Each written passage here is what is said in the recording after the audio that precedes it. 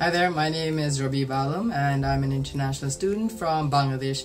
I came here just a little over 2 years ago. I'm currently taking petroleum engineering in my third year right now. So speaking of how my experience has been so far, I'd say it was quite a transition. I mean, to be honest, it was quite a culture shock at the beginning, but then, I just slowly got used to the environment around me. Not to forget, the weather wasn't best to get adapted to, but you know what, you always learn. It's always a steep learning curve, but you always get used to it.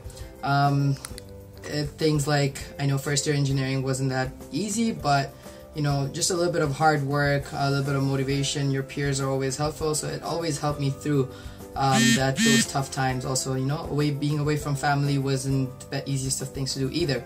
But slowly, I always started getting involved in a lot of things, started doing student group activities, started working jobs and getting internships, so they all helped me down the road becoming a fairly successful individual as an international student over here.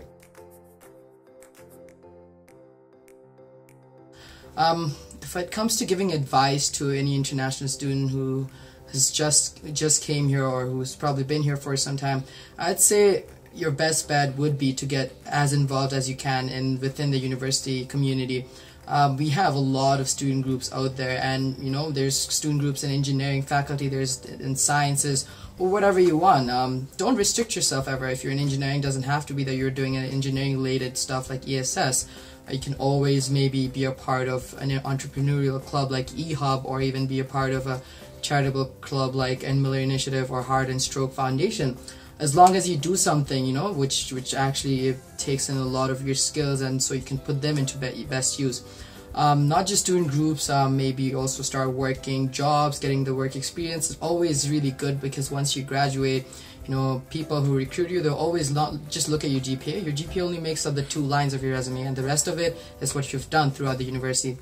That being said, not just being involved, I'd say the university community is also very, very helpful when it comes to offering its services.